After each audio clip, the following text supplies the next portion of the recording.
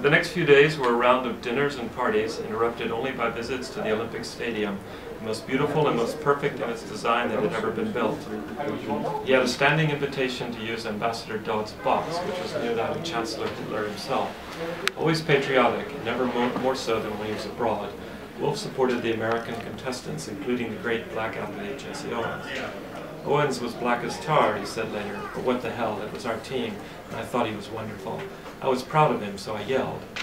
On one occasion, he cheered so enthusiastically for Owens that Hitler, who thought blacks belonged to an inferior race, and ostentatiously turned his face away when Owens was in the lead, looked up angrily at the American ambassador's box to see who was making such a commotion.